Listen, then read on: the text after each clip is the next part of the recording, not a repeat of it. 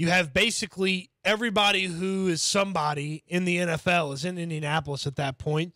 I was telling the Killer Bees earlier, you can't throw a football without hitting somebody that's, notable in the NFL.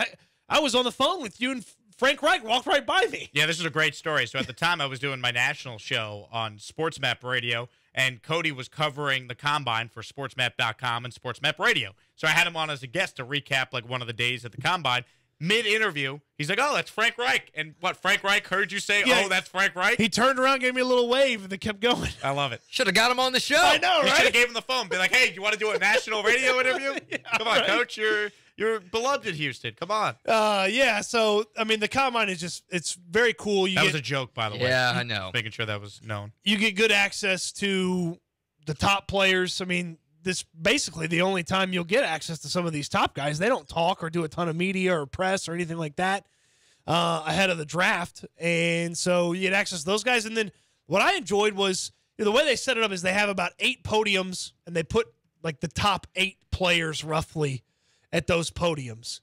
And then they have like small tables, and they just sit the rest of those guys in that position group like off to the side. So the podiums are usually crowded. The year I was going was the year Kyler Murray was going to be the number 1 overall pick. So like that day, Kyler Murray had like all the media. Did you see him doing all of those stretching exercises? No, I didn't see him doing those. He had like his limbs attached to 2 18-wheelers, and they started driving in opposite directions really slowly to stretch him out a little bit. Make sure he wasn't 5'4". But they have the 8 quarterback podiums, and then they have a bunch of just the late round or maybe undrafted guys over to the side. Those are the fun guys to talk to because you get one-on-one time with them. You can talk to them about all manner of things. Yeah. That was actually, I believe, if I remember this same year, that was one of the tables Titus Howard was sitting at. Okay. He was not at one of the 8 podiums. Nobody was talking to Titus? Nobody was talking to Titus that year, and then he was a first-round pick. Can't believe it. Yeah. So the podium or the interviews and the podiums are fun. You meet a lot of NFL people. And that's where deals start getting started and get done, and that's where teams start talking to each other. And everybody who is somebody in the NFL's there, and people run into people all the time, shaking hands and stuff like that, and conversations start. And I'm assuming this is where Nick Caserio is going to start kicking up the Deshaun Watson stuff. Yeah. To me, this is the most important week of Nick Caserio's tenure as Texans GM.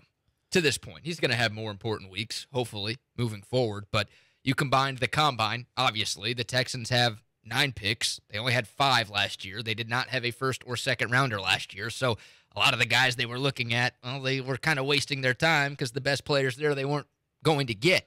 But they've got 9 picks at least, hopefully more, with the Deshaun Watson trade. And speaking of the Deshaun Watson trade, to your point, Cody, this is a massive networking week. Everybody's going to be there. Every GM in the NFL, except for the Rams, I guess, because they don't have any draft picks like at all this year, is going to be there. So you could start cooking up a Deshaun Watson deal, make some friends, but also, more importantly, make other teams want Deshaun Watson a little bit. So massively important week for Nick Caserio. There's also a fair amount of owners that show up to this, too. And if an owner had some questions about Deshaun Watson or the Deshaun Watson situation, if he just, all of a sudden showed up at the same restaurant that Nick Caserio was at, maybe they could have that conversation. Mm-hmm. A lot of networking going on, not just with media members. It can happen between the teams, too. So hopefully Nick Caserio is trying to raise the value of Deshaun Watson up in Indy this week. Here was Nick Caserio, courtesy of HoustonTexans.com, on how he's going to use the Combine to help the Houston Texans improve. It's about getting information. So whether it's from players or you're going to talk to different people throughout the league on other teams. So it's about information, agents. So there's a lot of people that are there. So you kind of have to sift through good information, what information you're getting that's actually usable. It's also about, he talks about getting information. He's going to be disseminating some of that information. People are going to ask. He's going to have to update people on the Deshaun Watson situation and what he knows, because he may know a little bit more than we know on the Deshaun Watson thing. If they've been working closely, Deshaun Watson, the Houston Texans, Caserio may have a better working knowledge than we are aware of the Deshaun Watson situation. As far as things that could happen this week that impact the Texans, I think the biggest storyline with the Combine in general every year is the quarterbacks, regardless of what we think of this QB class. Most Texans fans we interact with want this team to trade down. Well, you could say trade down. Who's coming up, though? Usually teams that come up, especially in the top 3, are coming up for a quarterback.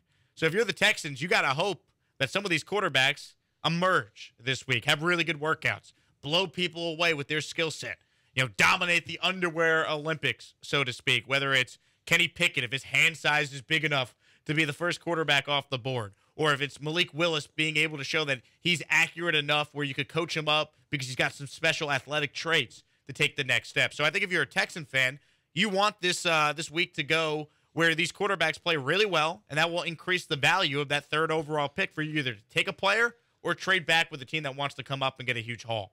Those interviews will be important for those quarterbacks because they can't do a tremendous amount from a physical standpoint. Like, a guy runs a little bit faster than you thought. That doesn't improve his draft stock that much. But the interview room, a lot of teams throw quarterbacks right on the whiteboard and see if they can trick them, get them to showcase what they know, the knowledge, their recall. Is John Gruden going to be there? Well, maybe. No, I don't think they're going to allow him. No, probably I not. don't think we're going to see that bit on ESPN anytime soon. Yeah, so interviews are huge for quarterbacks. Medicals will be big for quarterbacks. Yeah. If there's any sort of thought about those guys' health, that's probably the biggest thing for Matt Corral coming off the injury that he suffered in the bowl game.